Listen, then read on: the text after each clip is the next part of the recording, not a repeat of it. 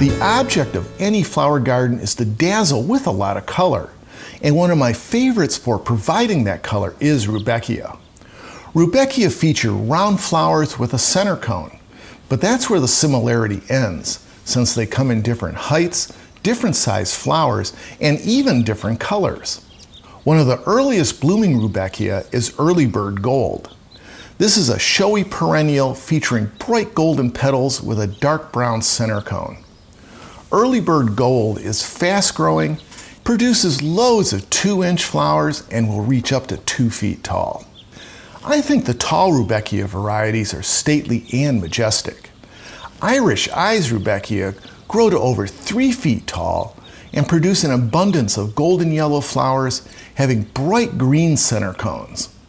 Another tall variety is Tiger Eye Gold, which are yellow with a brown button center. These beautiful flowers have a long-lasting bloom season and will be produced throughout the entire summer.